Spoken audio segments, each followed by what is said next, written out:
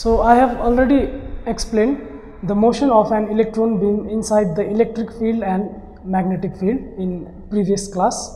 So now in this class I am going to explain the motion of an electron beam inside the electric field and magnetic field, so combinedly, or it is also known as a cross field.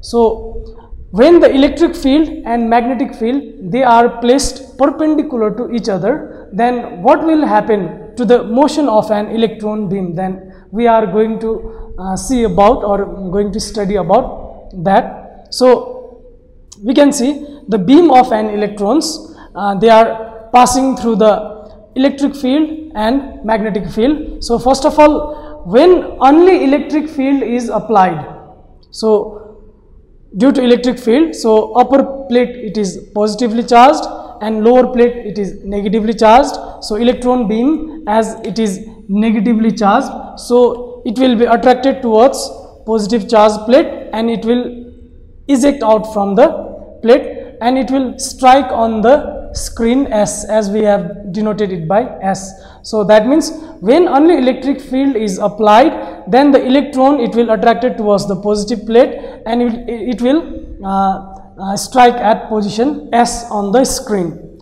So at the screen, phosphorus is placed and it produces the spark. Now when electric field is switched off and only magnetic field is switched on, so again, so when electron beam moves inside the magnetic field, so it will follow the circular path and it will strike at position S dash on the screen, as we can see. So the motion of electron due to magnetic field is given. So also it will produce spark. Now when electric field and magnetic field are present, then the motion of electron, it remains undeviated. So due to the electric field and magnetic field, and it will strike at position O on the screen. So now let me just explain this mathematically.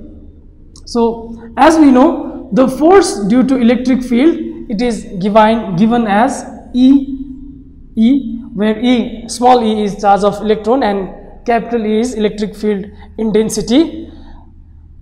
So force due to magnetic field, it is given as BeV, as we have already discussed in previous class.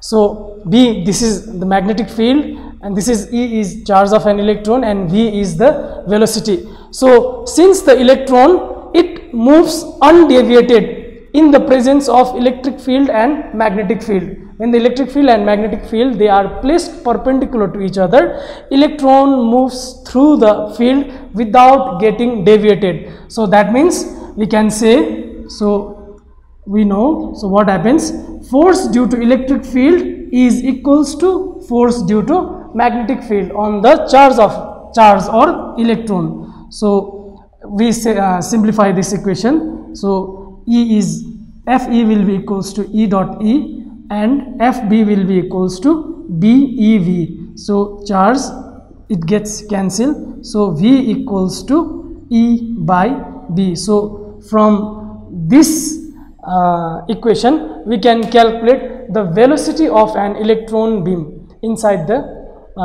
field. So also this experiment, it explains that electron, it is affected by electric field also, magnetic field also, but when they are placed perpendicularly, then it moves through those fields without getting deviated.